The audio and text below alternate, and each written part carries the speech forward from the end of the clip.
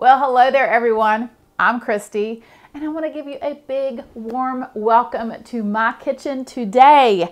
I am excited because I will be making an impossible cheeseburger pie. Now this recipe is a little nostalgic for me because I remember my mom making this when I was a kid.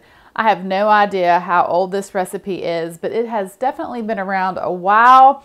Bisquick made this dish popular. It's just so easy and it's so delicious. So yeah, let's dive in and get started because you all know what time it is. It is time to get cooking. All right, so you will need 1 pound of ground beef, but you could also use sausage or even ground turkey if you wanted to. Then a half of an onion chopped, 1 cup of milk, and a half of a cup of Bisquick mix. 2 eggs, 1 cup of shredded cheddar cheese, 1 tablespoon of minced onion, a half of a teaspoon of dried mustard, and a half of a tablespoon of Worcestershire sauce, and then salt and pepper.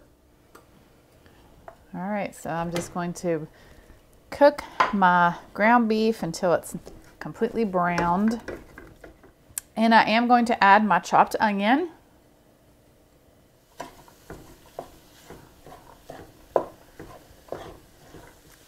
And I'm going to go ahead and give a couple pinches of salt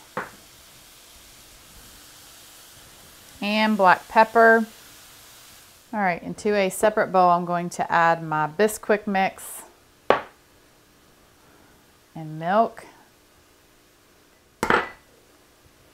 And I'm going to add my eggs.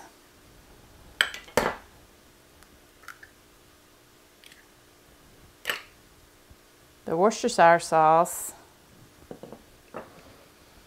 dry mustard, minced onion. Take a fork and mix all this together. All right, so my ground beef is completely cooked and I have a deep dish pie plate here and I'm just going to spray it with some nonstick spray. And then I'm going to pour my ground beef into my pie plate. Now my beef is a lean beef, but if you have a lot of grease in your pan, then you can just discard that grease before you pour it into your pie plate. Then you'll want to sprinkle the cheese over top of your beef.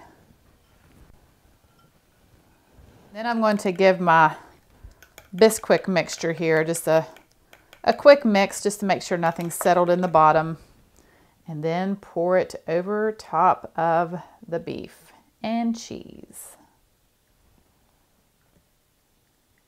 Then bake for 15 to 20 minutes in a 400-degree oven or until the center is completely cooked through.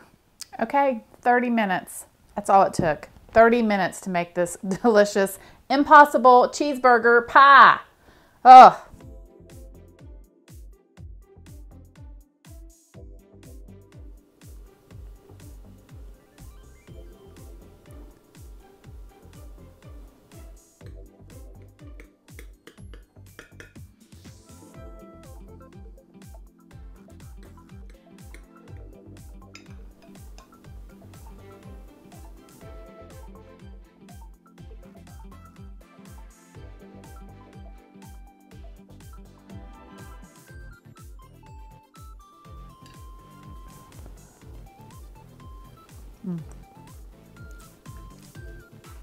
Don't you just love it when food takes you back to special memories or just like it transports you back in time?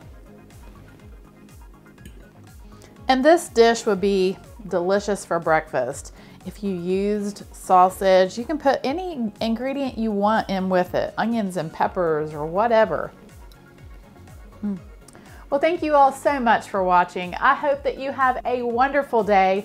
God bless, and I will see you soon with more delicious recipes.